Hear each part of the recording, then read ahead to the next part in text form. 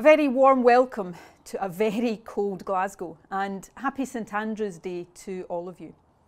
You know, Scotland shares our patron saint with countries like Greece and Romania. Others, like Poland, hold festivals and celebrations in his name. That is a small but timely reminder of our interconnectedness and shared humanity. These connections run deep in the ethos of our party. The SNP is the party of independence. We want Scotland to take her place as an equal, independent country, to be in the global family of nations, playing our part in building a better world. Our vision is open, internationalist and outward-looking. These values should never be taken for granted. The last few years have shown us that. Across the Atlantic, the tide may be turning again in their favour. But here in the UK, the threat of Brexit looms. In just a month's time, Scotland will be forced, against our will, into a much more distant relationship with our friends across the European Union. So before we go any further, I want to send this message to our European friends and neighbours. You are and always will be part of who we are. You are not distant to us. To those of you who have come from other countries to live here in ours, thank you. Please stay. And to the other countries of the EU, Scotland wants to return, and we hope to do so soon as an independent member state. Of course, this year we faced an even bigger threat to the ties that bind us. COVID has turned our way of life upside down. It has shaken us to our core. Recently, I came across a photo taken just after my speech to conference last autumn. The auditorium was packed, and the photo shows me hugging an elderly lady at the side of the stage. When I look at it now, normal human connection in the midst of a crowded event, it's like viewing a different world, a bygone age. That's the cruelty of COVID.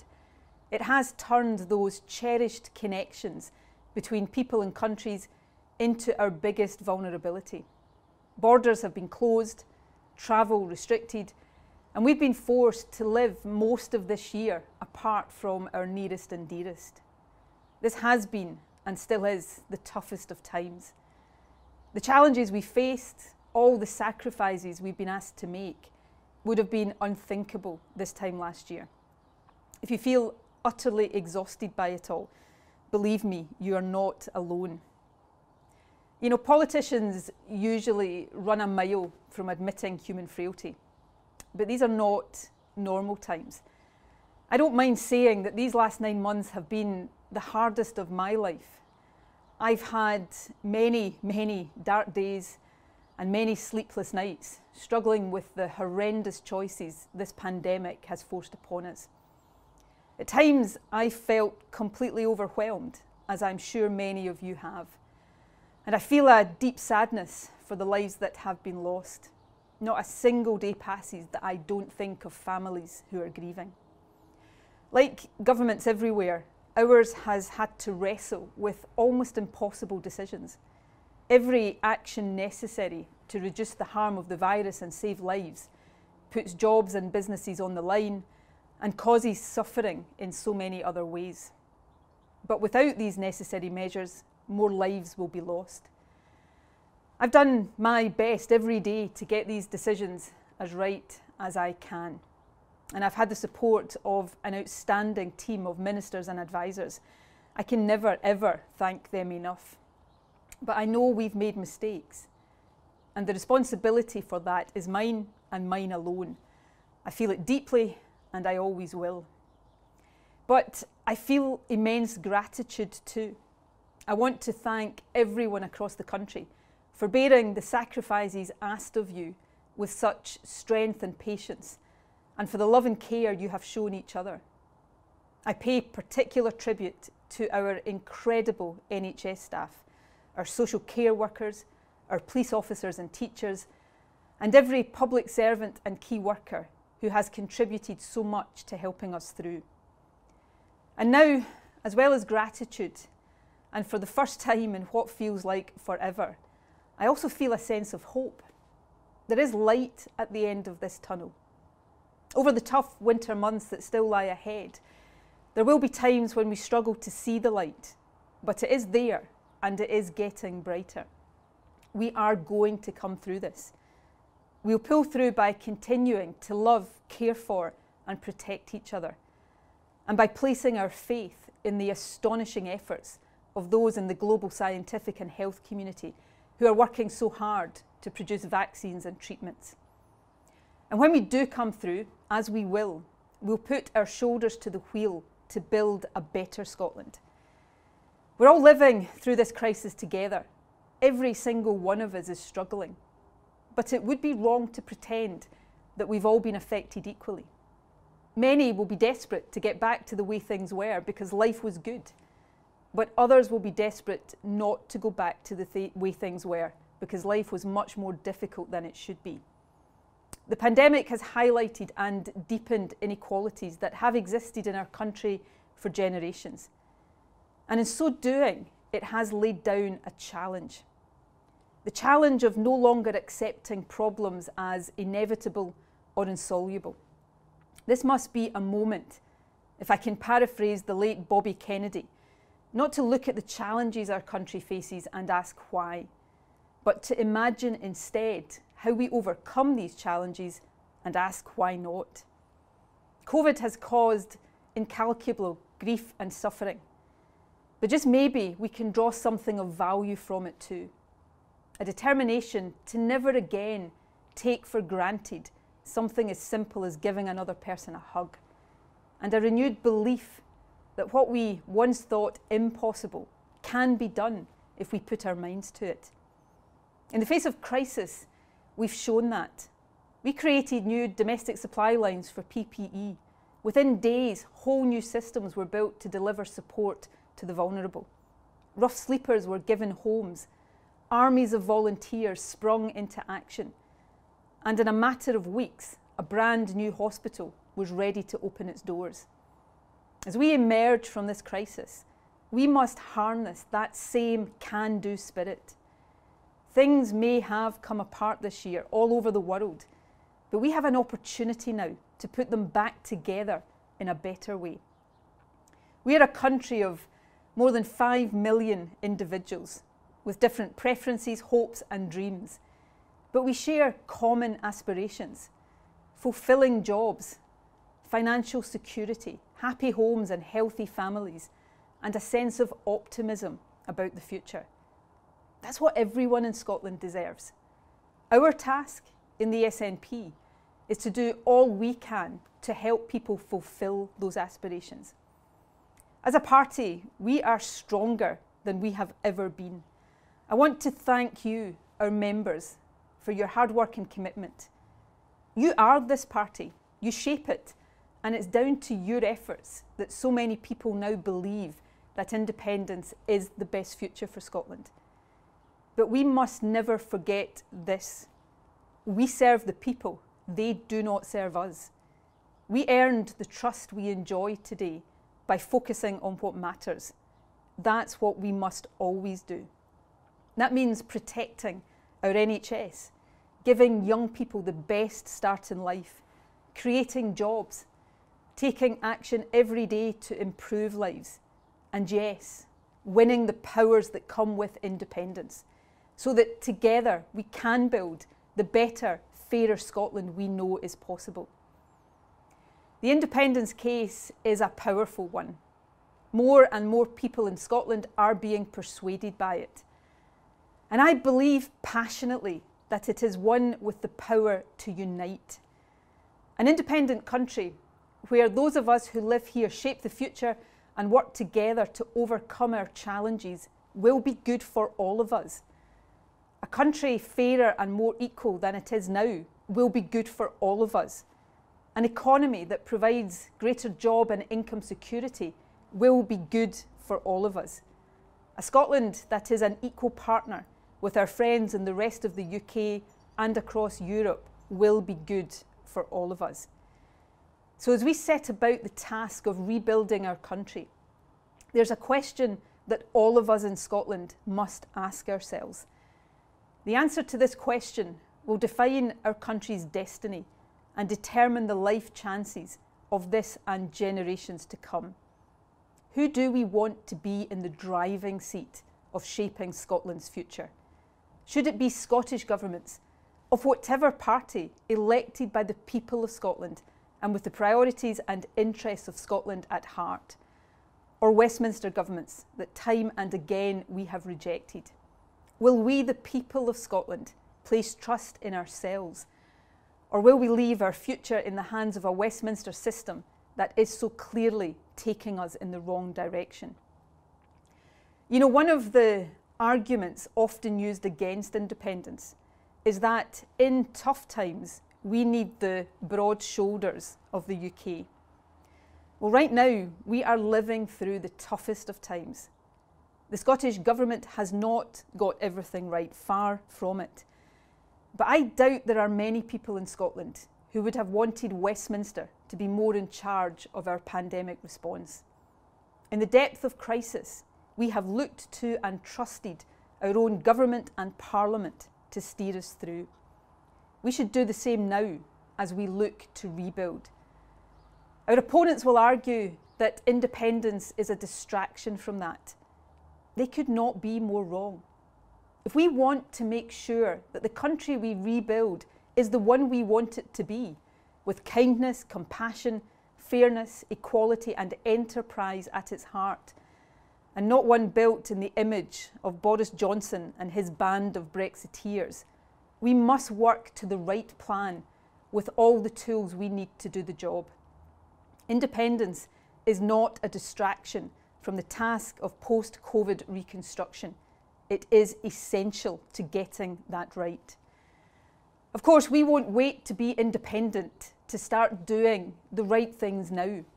I'm about to give you concrete examples of how, even in areas that are still substantially reserved to Westminster, the Scottish Government is nevertheless acting now to rebuild and renew. And as I do so, ask yourself this: if this is what we can do with limited powers, how much more could we achieve if we didn't have one hand tied behind our backs? Take social security. The pandemic has reinforced as never before the necessity of strong social protection that will be there for all of us in times of need. For many people in Scotland, the post-war welfare state has been a reason to support the Union.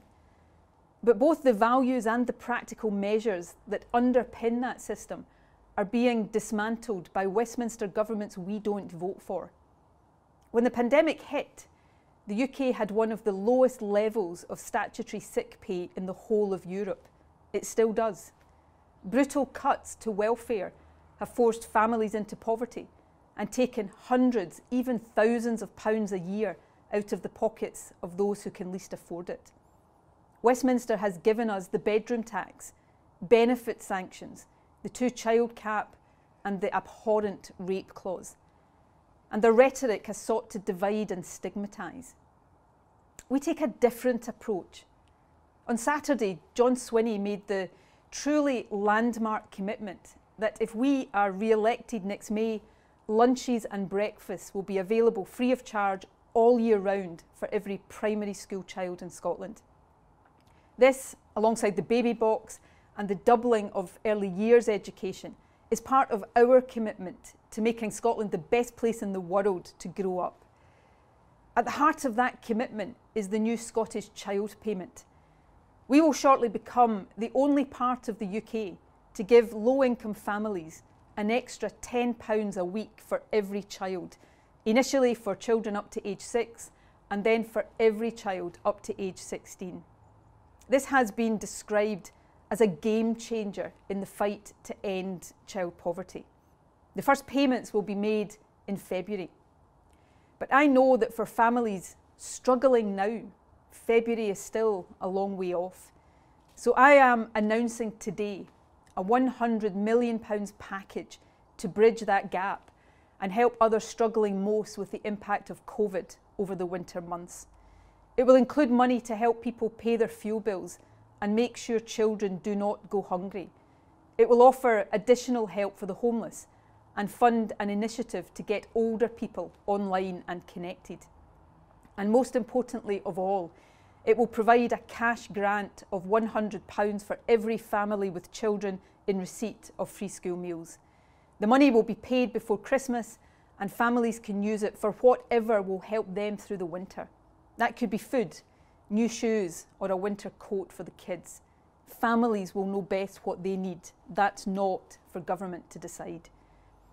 Initiatives like this are not just about providing practical help to those who need it most.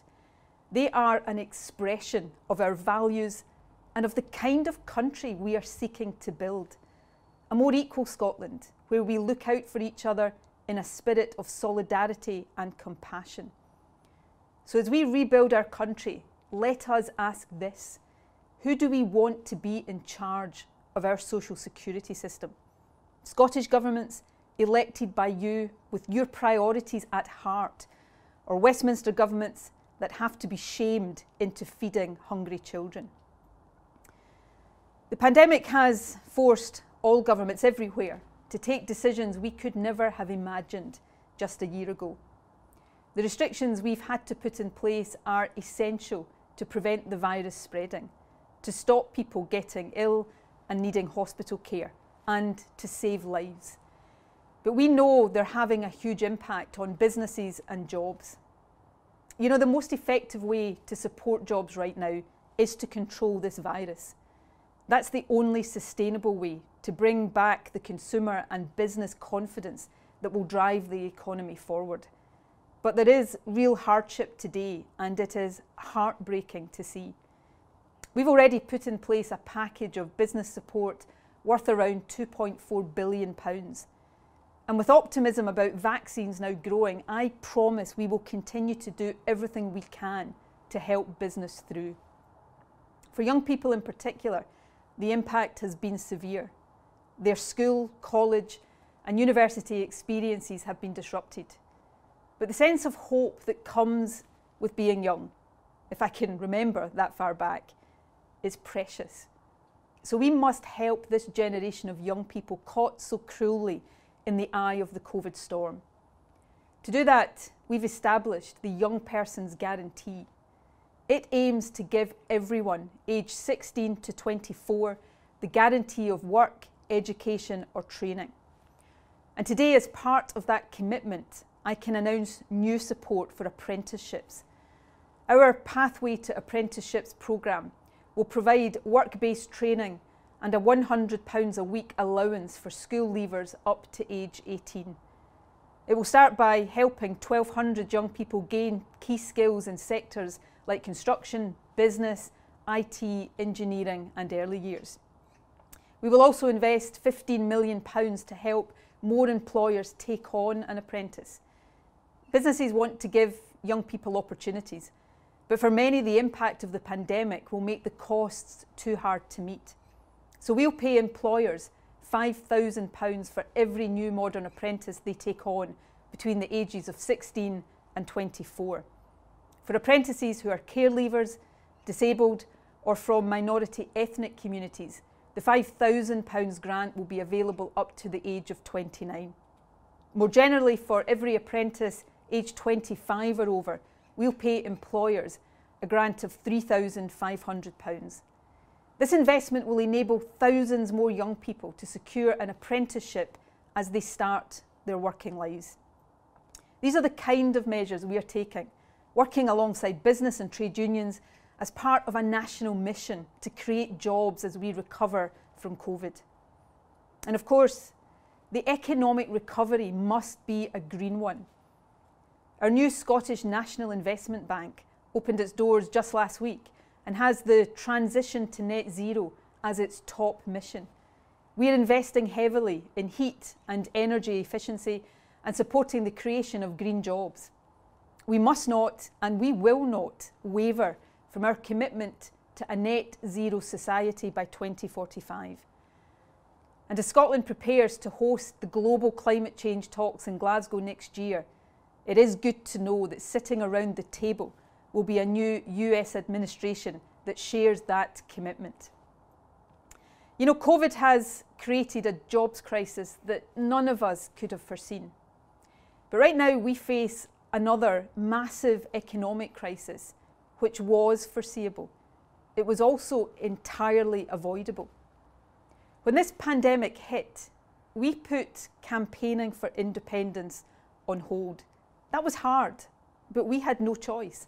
Our first and only responsibility as Scotland's government was to steer the country through. But the UK government refused to do the same with their disastrous Brexit plans. Back in the summer, we said they should wait, that the Brexit transition period must be extended. We produced detailed evidence of the hit to the economy that ending it in the middle of a global pandemic would cause. The Vote Leave gang ignored us. So in just 1 month, on Hogmanay, we face a hard Brexit with either no deal or a low deal. Scotland will be taken out of the European single market, which in population terms is 7 times the size of the UK. We will be taken out of the EU customs union, and the Tories are already celebrating the end of freedom of movement. That would be huge, damaging change at the best of times. But in these most difficult of times, it is unforgivable. The short-term damage of leaving the EU will be severe, but the long-term impact will be worse. So again, the question we must ask is this: who do we trust to rebuild our economy for the future? A Scottish government elected by us, accountable, outward-looking, internationalist, and with Scotland's interests at heart, or Boris Johnson's band of Brexiteers? You know, the Tories haven't won a general election in Scotland for 60 years, but that hasn't stopped them imposing damaging policies on Scotland. Policies like Brexit, austerity, the rape clause, trident nuclear weapons. Now, thankfully, the Scottish Parliament has offered protection in devolved areas like health, education and the environment. But the Tories don't like that.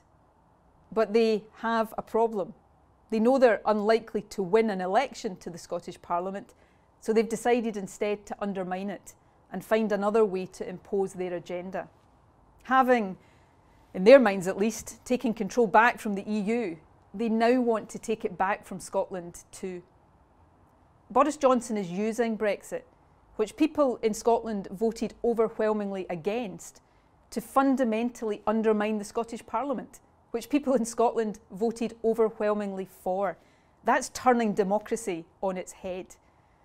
They've torn up the constitutional rule that stops them passing laws in devolved areas without the consent of Holyrood. They've imposed the EU Withdrawal Act, which constrains the Scottish Parliament's powers. They've even gone to court to strike down an act of the Scottish Parliament they didn't like. And now they've opened a new front, the Internal Market Bill. This is quite simply a Trojan horse that will allow Westminster to work its way into the very heart of the devolution settlement. Now, I suppose the only thing I can say in their favour is that they're being perfectly open about all of this. They're not trying to hide their intent. Here's what one Tory said recently: "The Internal Market Bill is just the start. The UK government is back in Scotland. Get used to it." Charming bunch, aren't they? Boris Johnson himself has called devolution a disaster, and that was no slip of the tongue. From the perspective of Boris Johnson and those with his worldview, devolution has been disastrous for them. It has loosened Westminster control and given the people of Scotland a voice. And of course, it's meant Tory Prime Ministers having to pretend to listen to First Ministers like me. And believe me, they really, really don't like that. But to be serious, I know there are many people in Scotland who would prefer a stronger Scottish Parliament to independence. I respect that. But the hard truth is this: a stronger Scottish Parliament is not on offer from Westminster. Far from it. They intend to take away powers our Parliament already has. And we cannot say we haven't been warned. Jacob Rees-Mogg, that shining advertisement for modern democracy, not. he couldn't have been clearer last week. He wants to undo devolution. So the choice for Scotland is pressing. Are we prepared to have the powers we voted for stripped away at a time when we need them most? Are we prepared for our Scottish Parliament to be undermined and dragged down by Westminster? Or will we decide to make our Scottish Parliament independent? The answer to that question matters for many, many reasons, and the NHS is close to the top of the list. Health policy may be devolved, but the NHS still faces Westminster threats. Trade deals could result in a big increase in the price our health service pays for drugs, reducing funds for patient care. And the end of freedom of movement with the EU is already making it so much harder to attract the NHS and social care staff we need. The challenges facing our NHS are huge. Changing demographics meant that was true before COVID, but COVID has made it even more so. I can promise you today that the SNP will continue to provide record investment in the NHS. But nothing, absolutely nothing, is more important to the health of our NHS than those who work in it. No matter how much technology we have or how many new drugs are developed, it is the doctors and nurses, the clinical staff who support them, the porters, cleaners and admin staff that we depend on most. And of course that's true of social care workers too. When they care for our loved ones, they can almost become like part of our families. And without them, the NHS simply couldn't do its job. So supporting our cherished NHS must always start with valuing those whose hard work and commitment makes it what it is. Back in the spring, at the height of the first wave of COVID, many of us, publicly and often very loudly, showed our appreciation for the work our NHS and social care staff were doing. People across many different occupations have been indispensable to the COVID response. But there was and remains, I think, a particular recognition of the incredible, often heroic efforts of those who work in hospitals and other health and care settings. That's why many of us put rainbows in our windows and stood week after week on our doorsteps to applaud them. The applause was really important, but it was never enough. Our appreciation must be shown in a more tangible way. Now, as it happens, NHS staff in Scotland are already the best paid anywhere in the UK, and adult social care workers here are paid at least the real living wage. That's a higher rate than many of their colleagues in England and Wales. We're also in the early stages of negotiating a new pay deal for NHS Agenda for Change staff. Now, the UK government's public sector pay policy will not make that task easy, but we will do our level best to give NHS staff the pay increase they deserve. However, that negotiation will take time to conclude. Those who have worked in our hospitals and care homes, caring for the sick and the dying at the sharpest end of the COVID trauma, deserve recognition now. So I can announce today that on behalf of us all, the Scottish Government will give every full-time NHS and adult social care worker £500 as a one-off thank you payment for their extraordinary service in this toughest of years. Those who work part-time will get a proportionate share. The money will be paid in this financial year, and it will be separate from any negotiations about pay for the longer term. There are no strings attached. Now, of course, a payment like this can never, ever come close to expressing our full admiration for those who have cared for us so heroically. But to our health and care workers, it is a demonstration of what we collectively owe you, and it is a heartfelt thank you for the sacrifices you have made. The Scottish Government is choosing to do this now from our own resources. We are asking nothing of the UK Government, with this one exception. Because we don't control the full tax and benefit system, we don't have the power to make this payment tax-free. But Prime Minister, you do. So I am asking you this: please allow our health and care heroes to keep every penny of Scotland's thank you to them. Do not take any of it away in tax. Friends, across the range of public services, we've demonstrated the value of taking decisions in Scotland.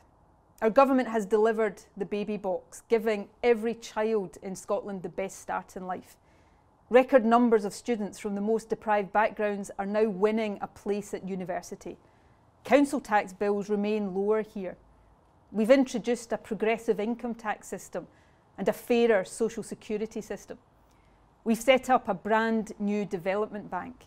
We've delivered nearly 100,000 affordable homes and kept more than 1,000 extra police officers on our streets.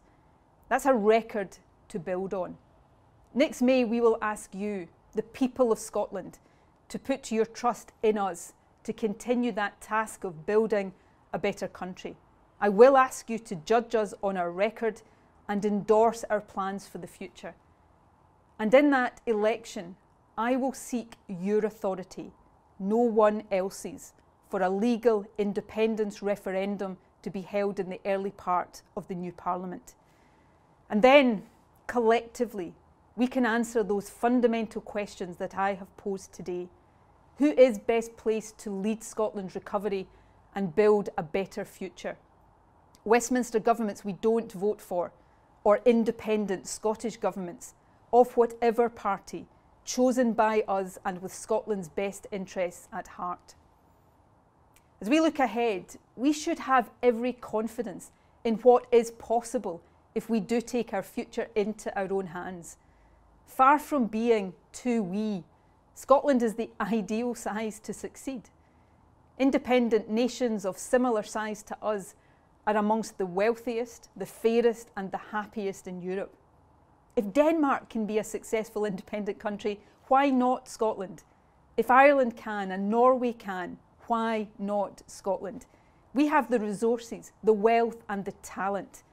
As an independent country, we can decide how best to use all those resources, all that wealth and all that talent. We will be the decision makers. Our relationship with our closest friends in the rest of the UK will not come to an end. It will be a stronger and better one because it will be a partnership of equals. As equal partners, we will cooperate and work together. We will learn from each other, but we in Scotland will be decision makers, able to chart our own course and build our own future. As an independent country, we can be bridge builders too, a bridge between the UK and Europe, helping to create economic opportunity, deepen understanding and bring people closer together. As you know, I'm a bit of a bookworm. The Turkish novelist Elif Shafak is one of my favourites, and she wrote this recently about what it means to belong in many places at once.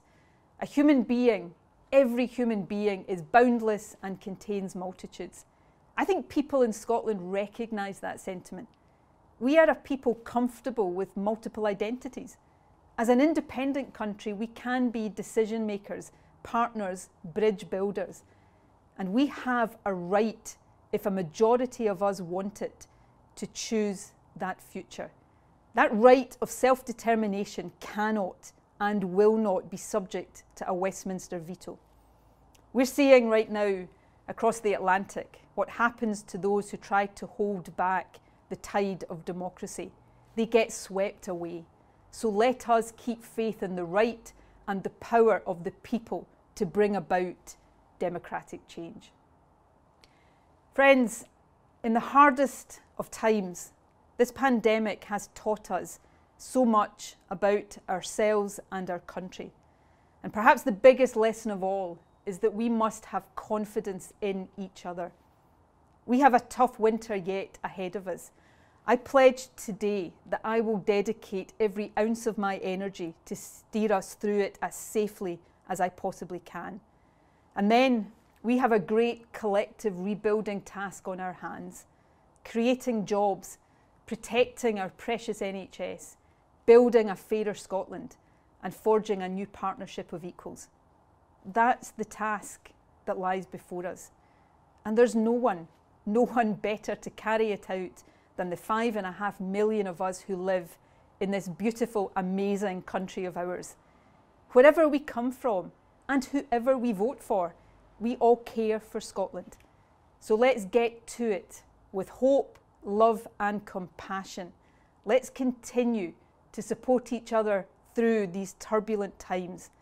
And then, together, let's build that better Scotland we know is possible. Thank you so much for watching.